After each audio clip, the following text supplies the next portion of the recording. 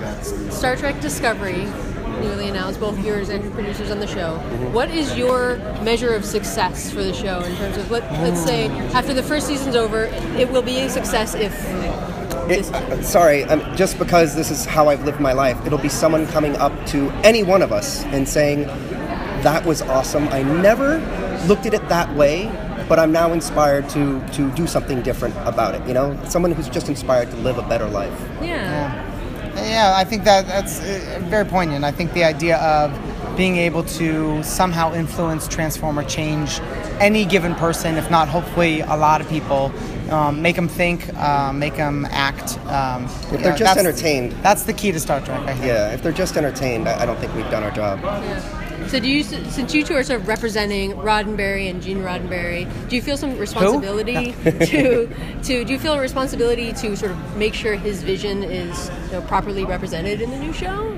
Absolutely. Yeah, no question. Yeah. I mean, I think that making sure that, and doing our best to think about the idea of, okay, what's sort of allowable and what continues what Gene created on, and what also do we have to say, hey, it's a different time, it's a new evolution, it's a new incarnation, things have to change as well and progress. So I think it's difficult to figure out exactly where that leads, but we're doing our best and we're really excited about where we're going.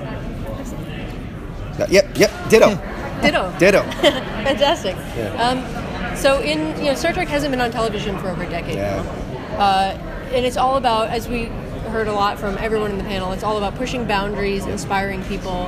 How in 2017 do you continue to push those boundaries? Well, I think in many ways.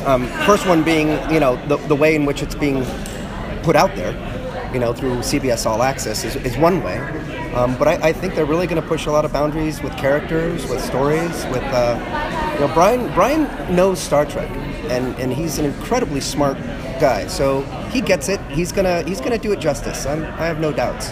I think that you push boundaries with Star Trek by continuing the tradition of Star Trek, which is to deal with circumstances or issues and really explore the human experience.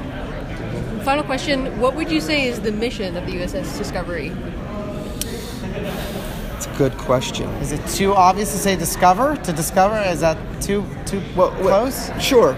And I'd say not just discovering aliens and new planets necessarily, but discovering things about ourselves.